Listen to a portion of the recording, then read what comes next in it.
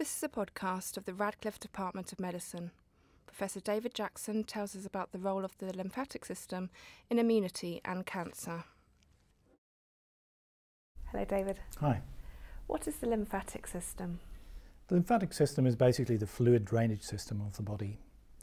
It resembles the blood system, but rather than transporting red cells in blood, it transports a clear fluid called lymph. So every day, about 2 litres of fluid leak from our blood system into our tissues, and this eventually becomes lymph. The lymphatic system collects that 2 litres of fluid and returns it to the blood system through the veins in the neck. This prevents our bodies from becoming waterlogged. And in fact, in a disease called lymphedema, this is essentially what happens. When we have problems with our lymphatic system, fluid collects in the limbs and causes this debilitating condition called lymphedema. Why is the lymphatic system important for our immune system? The lymphatic system is a sort of immune surveillance system. It protects us against pathogens. We're constantly being invaded by bacteria and viruses. We take them up through our food, we breathe them in, they get in through wounds in our skin, and they must be removed by the immune system. If this didn't happen, we would die. Because the lymphatic system is constantly filtering the contents of the body, it collects these microorganisms, which have been engulfed by immune cells, and carries them to the lymph nodes. Within the lymph nodes, there are cells called T cells and B cells, which recognize these pathogens and which multiply in response. So the lymphatic system acts as a collecting system and is clearly an integral part of the immune system. And what happens when cancer cells enter the lymphatic vessels? Cancer cells spread through the lymphatic vessels. We usually think of a cancer as being a single tumour which divides uncontrollably, but in fact what really happens is that cells constantly break off the main tumour and then they enter the lymphatics and spread to the lymph nodes. We probably all know somebody who has had cancer, and we know that when you have cancer in the lymph node, it's a bad sign. Once the tumours reach the lymph node, instead of activating the immune system in the same way as bacteria and viruses do, they actually suppress it. So cancer can actually survive within the lymph node and spread to distant tissues from the lymphatics. And can your research help us understand and possibly treat the spread of cancer? Yes. We, unlike other people who have been looking at the way that cancer cells trigger the division of the lymphatic vessels, proliferation of lymphatic vessels to feed the tumour, we've been looking at how cancers actually influence the nature of the lymphatic vessels themselves. And we've been carrying out molecular fingerprinting of tumour lymphatics. We've identified some molecules which are upregulated, more of them are made, in tumour lymphatics. And we think that some of these molecules could be useful for anything from diagnostics to predictors of cancer outcome, and perhaps even for targeting new therapies. What are the most important lines of research that has developed over the past 5 or 10 years? I would say there's probably 3 or 4 that I can think of. The first would be the application of new microscopic imaging techniques.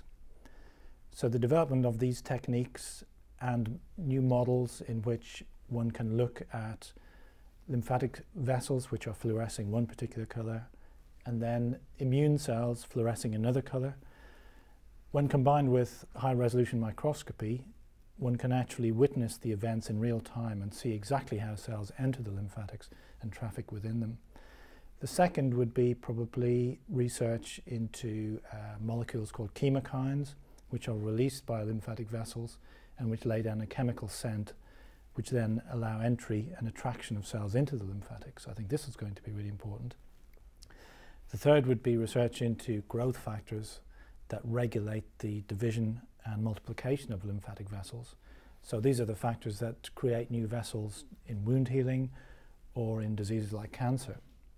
So obviously if we can understand how to block these growth factors or manipulate them, that would be very useful. And the fourth would probably be, how do tumour cells actually suppress the immune system when they reach lymph nodes? I think understanding this is going to be fundamental, and this is a new area of research. So why does your line of research matter? Why should we put money into it? I think from what I've said, you would imagine that there must be a huge drive into lymphatic research. But in fact, lymphatic research has been relatively neglected over the last few years. And we're one of the few groups in the world that's actually trying to rectify this situation. We have been concentrating very specifically on a molecule called Live-1, which was discovered in my lab about 10 years ago, and was one of the first molecules to discriminate between blood and lymphatic vessels. So we're focusing our research on this molecule, and we believe that this molecule may be involved in controlling the entry of cells into lymphatics. So it could be important both for tumour metastasis, the spread of tumours, and for the entry of immune cells and inflammation as part of the immune response. So if we could manipulate through this molecule Live-1, we could perhaps block unwanted immune responses in autoimmune diseases like rheumatoid arthritis, or block tissue rejection in tissue transplants, or conversely, we could actually potentiate traffic through the lymphatics to make vaccines more effective. And how does your research fit into translational medicine within the department? I think translational medicine is really a wide spectrum. At one end, you've got basic research that's looking at the functioning of basic mechanisms in biology.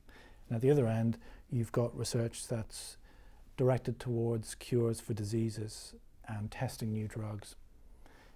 I think we've got a foot in each camp. So we're looking, as will have been clear from what I've said so far, at mechanisms controlling the entry of cells into the lymphatics. But at the other side, we've been working on cancer and new diagnostic techniques and developing antibodies that might block some of the mechanisms that I've spoken about. So I think in order to develop new cures, you've really got to have a foot in both camps, because there's no easy answers to these questions, and we can't ignore fundamental biology at the expense of clinical research. So that's why I think we fit in well. We've got a foot in both camps. Thank you, David. Thank you.